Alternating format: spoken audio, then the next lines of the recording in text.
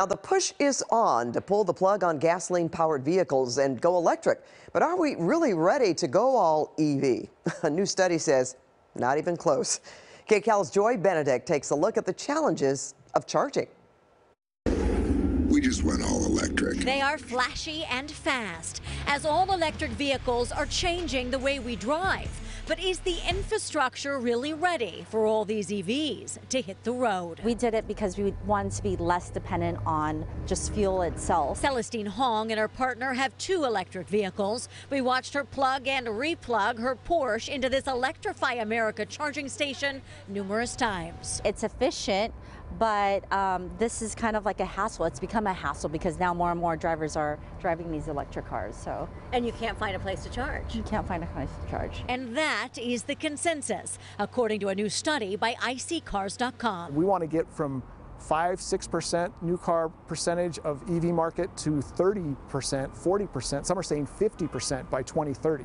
You can't have that kind of explosive growth in EV market share if you don't have an infrastructure to support it. Carl Brower is an executive analyst for the website, which helps shoppers pick the best vehicles. There's 150,000 chargers in the country, which is about how many gas stations there are, and there's far less electric vehicles. So we should be beautiful, right? But most of those are level 2. And you can't use a level 2 charger on any kind of realistic basis. You get like 10 to 20 miles in an hour of charging. According to their study, there are only 27,000 level 3 chargers nationwide, and only 40% of them are for non-Tesla vehicles. So if you don't have a Tesla, there are only 11,000 level 3 chargers in the whole country. The study compares the number of chargers per resident, and although California came in second, Vermont was the most EV-friendly state with 700 residents per charger. The worst-ranked state was Mississippi, with only 1 charger for every 9,200 people.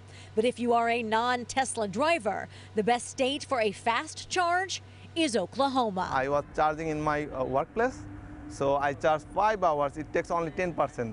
So, it's not worth it. Karul Kabir is just renting this Nissan Leaf, but he says right now it's just too hard to get a charge. The thing, I don't like it because it's, the station is busy. I have to wait. Proving although many may be ready to try an EV, they just aren't ready to buy. For finding a charge may still be too much of a hassle. Joy Benedict, KCAL News.